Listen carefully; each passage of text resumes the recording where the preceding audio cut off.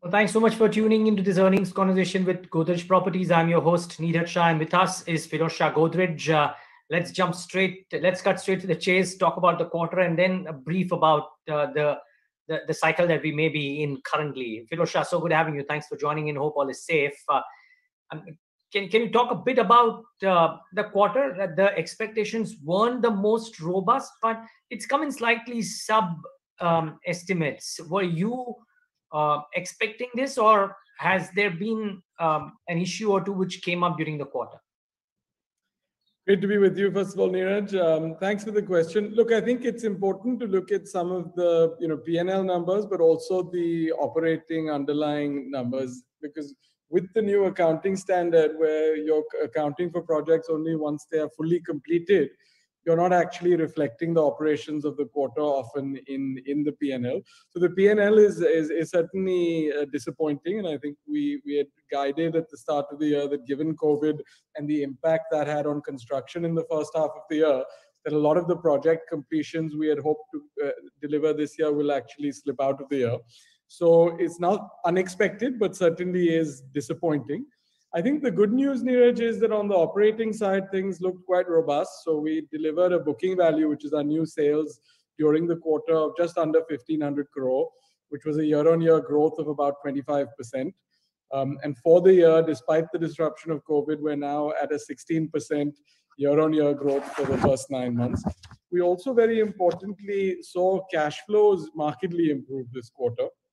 So collections from our customers in the third quarter were actually at about a little under 1,200 crore, which was more than the first 2 quarters combined. So I think we are seeing things come back to normal in terms of construction and the ability to meet these milestones that then result in these customer collections. And we're also seeing, fortunately, I think, a turnaround in the industry that has been much awaited for the last few years. Yeah, and I would want a couple of questions on that too, but just first getting the nuances out of the way. So from about 2,600 crores of booking value at the end of quarter two, you add another 1,500 crores. Did I hear you say that? Which is both on a QOQ and a YOY basis seems to be a good growth. Is this a trend that is building up? Pirojsha, can you see that far that Q4 might be at par or better? Because you've done substantially better than the 2,600 crores in the first half. I think, Niraj, actually Q4 is set to be much, much better than Q3. We are actually expecting to beat our previous best ever quarterly performance in terms of bookings, which was about 2,300 crore in the fourth quarter of last year. That will depend on some of the approvals we're expecting for new launches coming through over these next few weeks, as we expect. But we have as many as 12 new launches planned this quarter, which would be a record number, I think, for us or the industry. So if these come through, or even if most of these come through, we expect Q4 to be a very big quarter from a bookings perspective. At the end of H2, I believe the launch pipeline was about 15 million square feet. I don't know what kind of approvals came in quarter three, but what would the launch pipeline be currently for, say, 2021? So, we typically give the financial year launch guidance after Q4 because we have better visibility at that stage. But what I can say is that Q4 is going to be by far the most number of launches we've ever done, even if not all of the ones that we want to do happen. And I think those that spill over will obviously boost, Q1 numbers. Plus, we've been adding quite a few new projects, including 2 in the last quarter, 2 new projects in well-located parts of Bangalore. So we do think that next financial year will be, again, a very strong year for bookings, and will deliver sharp growth over this year, which will also be a growth year despite the challenges. Yeah, the cycle seems to be in favor as well.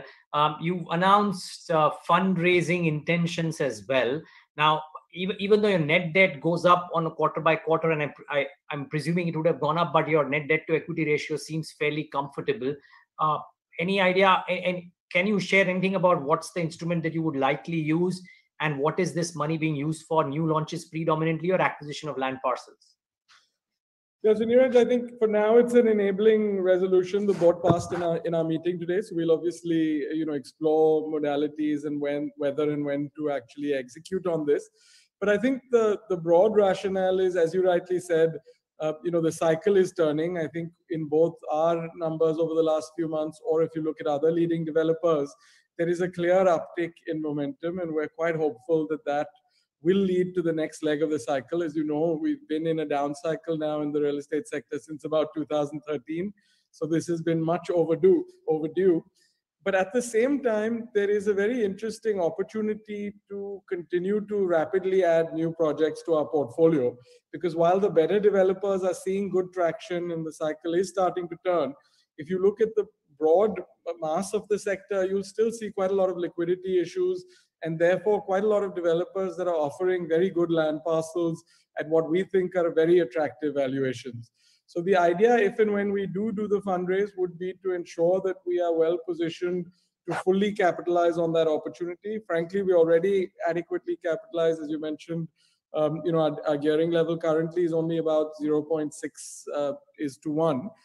So we have some more room for investment, but I think this will give us the opportunity, if we do it, for really disproportionate investment, which will really allow us to, again, more rapidly move the needle on consolidation. So I think that's something that we'll figure out over the next few weeks and months. But it is, I think, a period that's filled with opportunity for the company at the moment. Yeah, I reckon somewhere along in Q2, you had mentioned that you don't mind going up to net debt of close to 1 as well, so that headroom stays. The question, though, Pirojsha, that I have is that you guys were believed to be those champions of or pioneers of the model of co-development, right? Where you don't own the land and you are essentially developing that piece. Have you kind of shifted or taken a pivot towards the old way of, or maybe the earlier way of yours of owning the land and building it yourself instead of getting into the JD model? So not really needed. I think there has been a partial shift, but I think the real underlying strategy that led us to the joint venture model at that time was that we wanted to maximize risk-adjusted returns. And I think at times when land values become quite high, or market conditions are a little bit frothy, we are not likely to be the ones who want to pay that kind of money for upfront land parcels. On the other hand, when market conditions are as they've been over the last 3 years, which is quite depressed, with a lot of good deals to be had, with valuations at levels where we think we can generate similar to joint venture risk-adjusted returns, we are quite open to doing that. So I think you will see a mix of projects. Joint ventures will continue to be the majority of the projects we do. But also as the company scaled, I think we are looking quite closely at the kind of per project or per square foot level returns, if you will, to make sure those are also moving the needle for the company. So we're hopeful that as the projects that we've been adding over the last 2 or 3 years enter the company's P&L over the next couple of years, you'll see growth both from the scale of bookings having grown, as has been the case over the last few years, but equally from Godrej Properties' share of the return in each project having markedly increased. So those two factors we think can more rapidly drive growth. And we'd continue with that similar sort of policy if we did raise any additional capital, which is look at it to be as asset light as possible, but at the same time not hesitate to purchase land if it's available at the right valuations. One final question, Pirojsha. Multiple notes state that the affordability for the Indian buyer, or for the Indian real estate sector, let's put it that way, the offerings have been affordable for quite a while. What was missing to make the cycle turn was the buyer sentiment, and that has certainly turned. One, because of the rates, and two, because of the fact that the government policies have been favorable as well. Would you kind of second that? And do you reckon that this will last for the foreseeable future? Yes, I would fully agree with that. I think this is a weird sector where sometimes you can't quite, you can't explain exactly what's happening just by looking at the economic underpinning. So I think this idea of sentiment towards the sector actually plays a big role. And that sentiment, for one reason or the other, over the last 3 or 4 years has been getting worse and worse and worse. And now I think we have all the things falling into place quite nicely. First, as you rightly pointed out, interest rates are the lowest they've been in probably 20 years, maybe ever. You have affordability having improved markedly, because if you look at it for 5-6 years now, property prices have been flat, people's incomes have been going up over that period, and as we talked about, interest rates are much lower. So affordability is at its best ever levels. You have very supportive government policies. As you know, here in Maharashtra, we've had this temporary stamp duty reduction, the premium reduction. And you also have a situation where we think there's quite a lot of pent-up demand, because as actual sales have dropped over the last 6-7 years, it's not that Indians suddenly didn't feel the need to or want to buy a home.